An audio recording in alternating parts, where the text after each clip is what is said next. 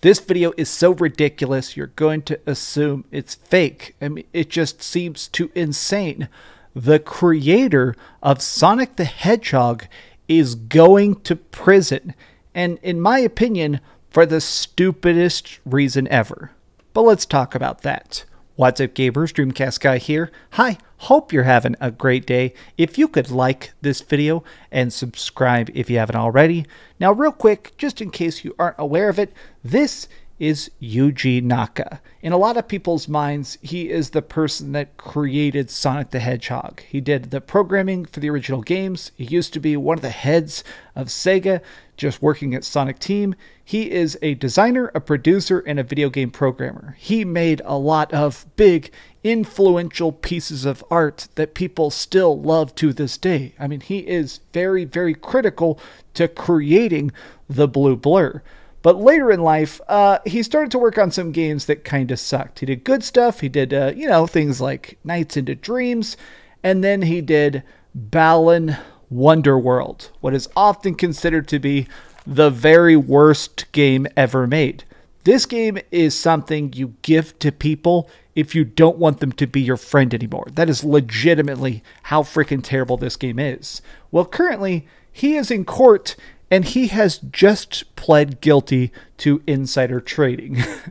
So basically, what happened is that it's so silly.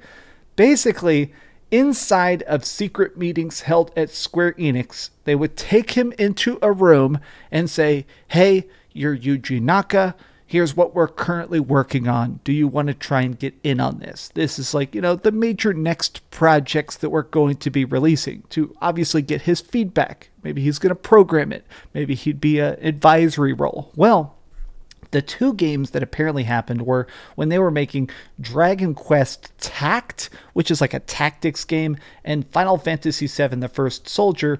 With both of these, what happened specifically is they said, "Hey, we're making these mobile games. Here are the studios that are going to be helping us with it." And with both of them, he secretly went and invested about $20,000 into each of them and ended up making $145,000 profit. What he did, which was 20 million yen. Basically, he put the money into it.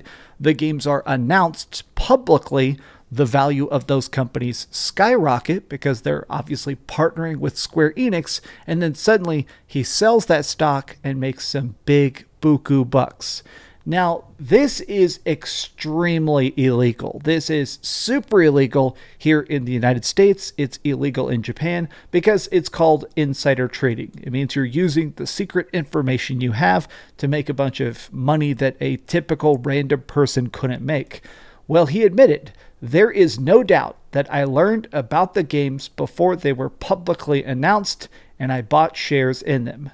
Yuji Naka admitting to insider trading charges at the Tokyo District Court. Now, the freaking case is ongoing because he has not been fully tried, in that they have not given him a sentence. They have not told him how much time he's going to spend in prison, but I mean, the Japanese legal system is pretty dang harsh. There is extremely, extremely low crime rates in Japan.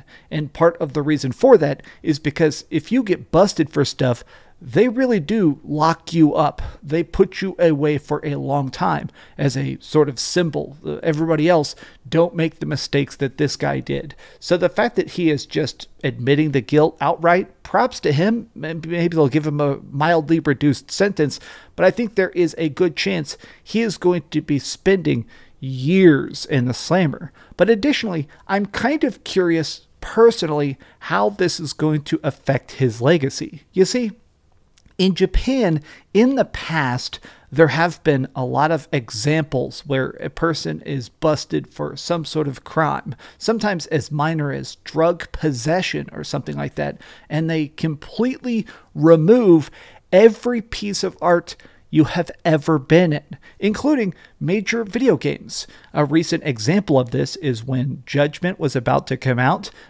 It was out there, it was on store shelves in Japan.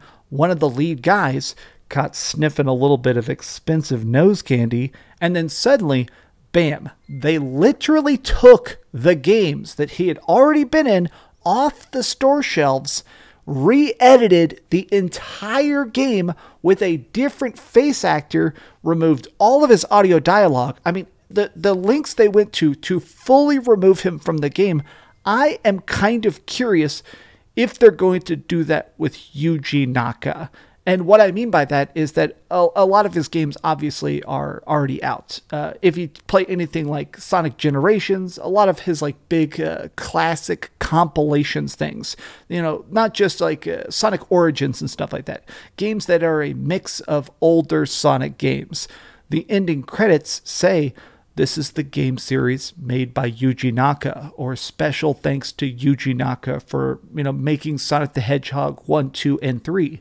I am a little bit wondering if they're going to digitally remove him from the credits of all future Sonic games. If everything that's out, they'll take him out of the credits. All future games, I bet good money, they're going to remove his name from any future Sonic projects, even if they're already deep into development. This is freaking wild. Because let's face it, the real reason that Yuji Naka should be in prison is because of Balan Wonderworld.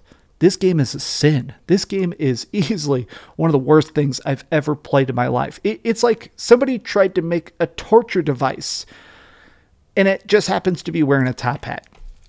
I am still just absolutely stunned, but I have to laugh because imagine getting arrested for Final Fantasy VII, The First Soldier.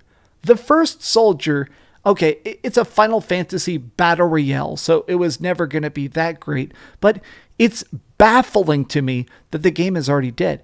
He invested in that company, made his short-term profits, took that cash out, and now is going to prison after the game is already dead. This man took the biggest L of all time for a Final Fantasy battle royale.